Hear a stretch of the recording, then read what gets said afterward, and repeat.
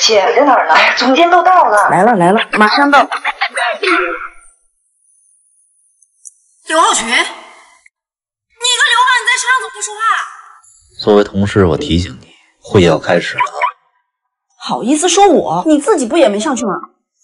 这个项目负责人要去三亚出差，你们谁来跟进？三亚公费旅游啊！我去。我也去。很好，那你就听进整齐的说好，事情散会。17你就别白费力气了，他就是个关系户，还有人看到他跟总监一起健身呢。到时候他只要随便交个方案，机会就是他的。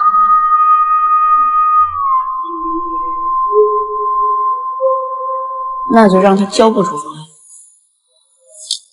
这就想走啊？你想干嘛？敢不敢跟我赌一把？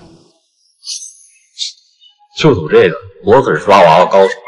那你今天就让我输得彻底。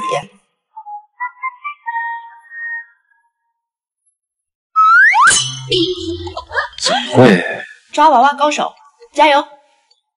我就不信了。这是我玩过本市最松的娃娃机，抓娃娃，我写方案，卷死你！姜十七，你人呢？哦，我刚才去。这娃我抓到了啊！不会是抓娃娃高手，太厉害了！哎，那是你电脑。哎，小孩，你干嘛？我的方案！你咋了？脸怎么跟树皮似的，都垮了？别提了，昨天晚上熬了1个夜赶方案，一个熬夜就把你打败了。昨天的功夫白费了，今天咱们走着瞧。做什么方案呀？走，进喝东西。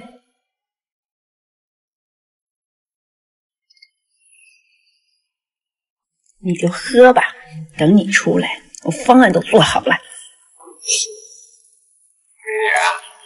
走，跟哥喝2杯啊！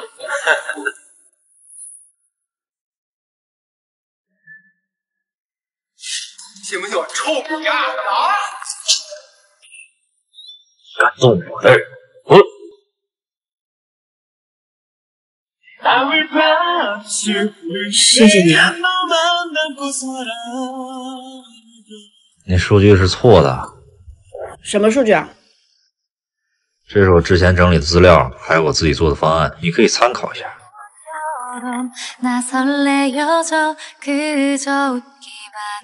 我以前以为你是一个关系户，没想到你这么厉害。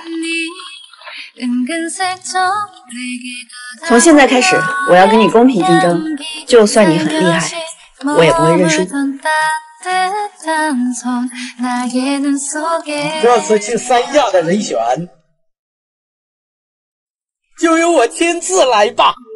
为什么呀？就算不是我，也应该是刘浩群啊。他的方案我看过，写的逻辑清楚，有条有理。就算你是总监，也应该说话算话吧？是我自己拒绝的。为什么呀？你竞争不就想去三亚吗？我为的从来都是你。我去。我也去。你家在三亚那么多栋别墅，还没去腻呢？因为我想引起某人的注意。你都抓了这么多娃娃了，收手吧，我这是小本生意啊！我不要人，我要的是那个海绵宝宝。这个海绵宝宝有什么特别的？我喜欢的人喜欢他，我不想一个人去三亚，我想跟你一起去。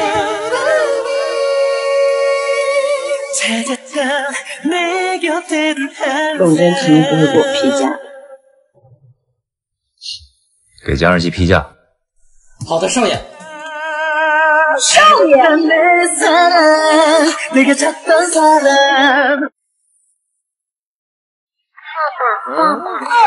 大哥，你谁呀？不好意思，婆婆。姜十七。他不是你爸爸，不许乱交。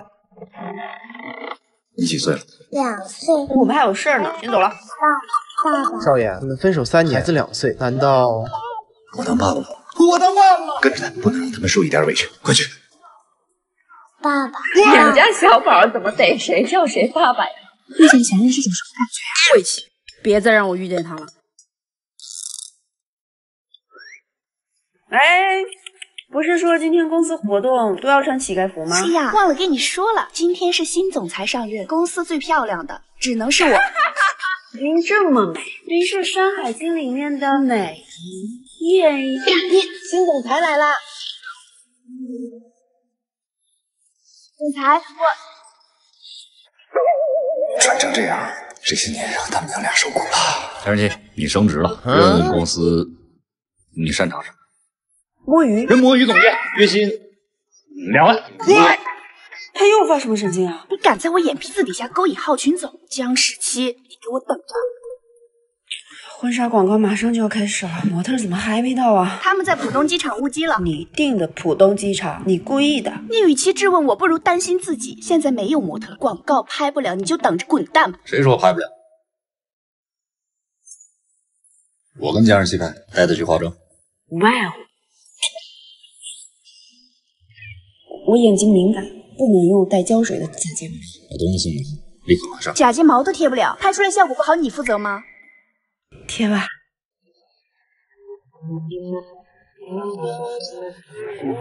我先去换衣服。浩群总，你等下还要见大客户，他1个亿的合作，不能陪他拍婚纱照吧？合作取消，他一个人把孩子带大，我既没给过他婚礼，也没跟他拍过婚纱照，这是我欠的。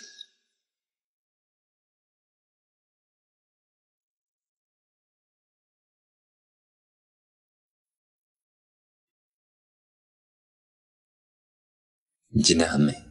好，二位我们靠近一点，哎，再靠近一点，哎，好，保持，别动，哎，好，最后再来一张求婚的。啊，求婚？可是没有戒指啊。十七，你愿意嫁给我？好，完美，收工。耶！咋的？演上瘾了？还给你。送给你了，就是你的。送？凭什么？听说啊，浩群总以前就跟17谈过，而且17还带球跑，孩子都3岁了，所以啊，浩群总现在是追妻火葬场。姜17居然靠孩子上位，真是小看他了。干嘛？我跟妈妈等你回来吃饭。好呀。原来孩子不是浩群总的，姜17，看我怎么拆穿你！你干什么？浩群总，你被姜17骗了，孩子不是你的，是她闺蜜的。孩子不是我的。所以你以为小宝是你的儿子，才对我这么好的？不然呢？你以为浩群总真的会看上你？姜17，赶紧走吧，不然场面可不好看。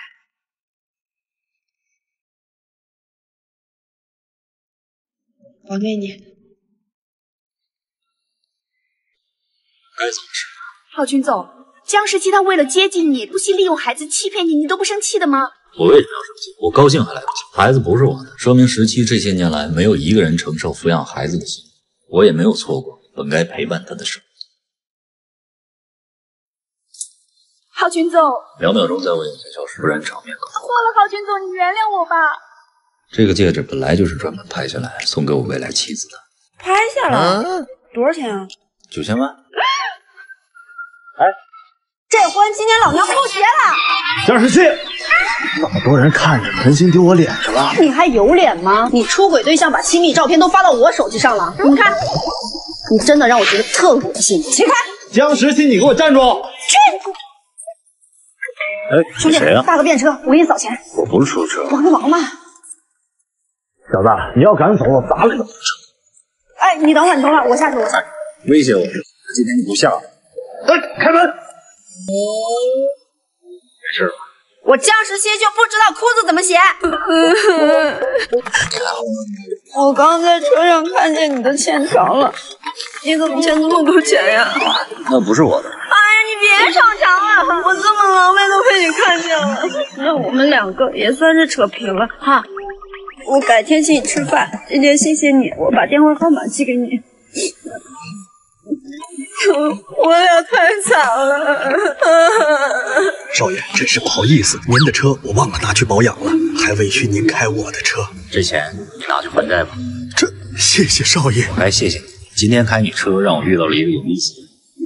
走，吃饭去。吃饭的事一会儿再说，我找了一发传单的活，1天500，你不还欠着钱呢吗？来，我那份工资也给你。哎，你好，你好，我看一下。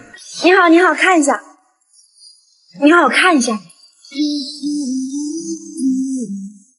哎呦我天，怎么没人呢？这得发啥时候去啊？等着，我打个电话。啊，去。哎，你好。让貌似的人出来拿传单。你好，看一下。谢谢。谢谢。耶！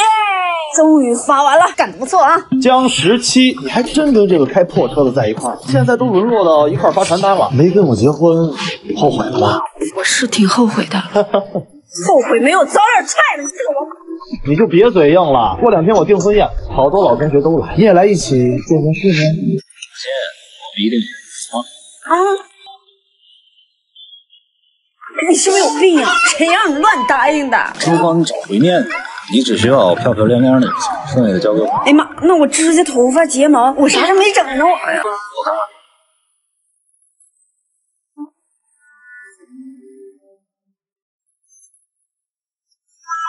有了它，我再也不用担心以后眼妆会哭花啦。该哭的是他。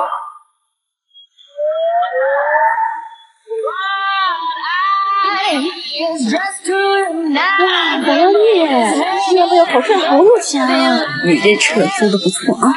哟，你那破车呢？这法拉利租来的吧？也是，像这种高端的地方，你们这辈子也就能来这一次。毕竟来这儿的客人都跟我一样，非富即贵。看见那个人了吗？那可是千豪集团的王副总，跟我是兄弟，在行业里都给我几分面子。那这样，你把他叫过来，咱们见识见识。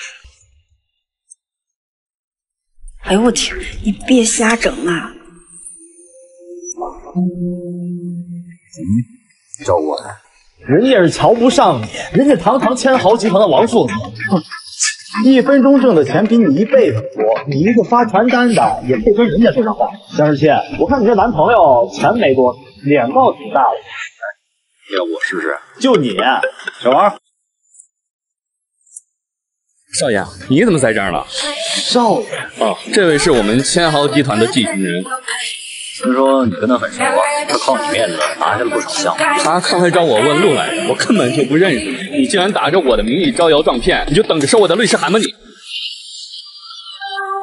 就说该哭的是他了，走。